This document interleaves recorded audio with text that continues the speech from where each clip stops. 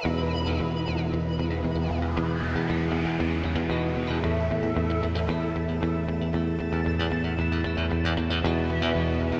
we're here today in Phoenix, Arizona to check out Jack and Jill's Haunted Hill haunted attraction that we have here. We're here with Jackson, who is the owner and operator of it. Why don't you tell us a little bit about the place?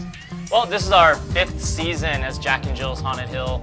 Did start off as a family-friendly, just in a neighborhood for the neighborhood kids to come through our haunt. Just kind of blew up and eventually got shut down, leading to the opening of a more adult entertainment style haunted house, a little more gory, and so it's our second commercial season. It's very actor based, no animatronics. It's more of a continuous story that we invite people to come be a part of a cinematic journey, more of like a psychological thriller than your average boo scary house that you would normally go through. So very theatrical. You try to bring your guests into almost what's like a play.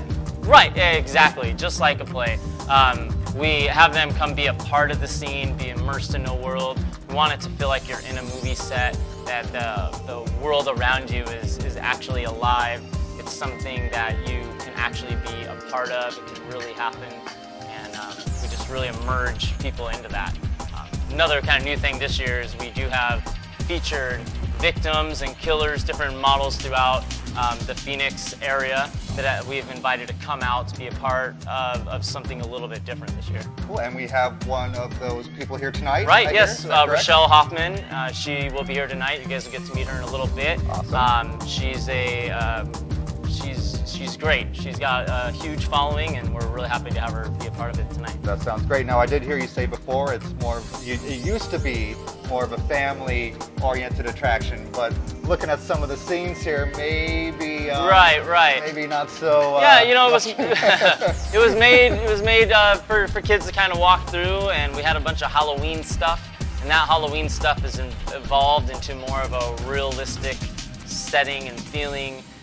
That we just invite people to come be a part of. Awesome. That sounds great. Well, we're looking forward to going through it later. I'm sure we're going to get the crap scared out of us. Right. We hope so. We hope so. And what would it would not be Jack and Jill's Haunted Hill without the well here. Right. You know, that's what led them up here. They came to find the water, and they found this lovely house when they reached to the well, and a lot more. They found a lot more than what they were Right. So I mean, hopefully you guys will be lucky enough to make it out alive. Awesome. Well, we're looking forward to it. Thanks a lot. Thank you.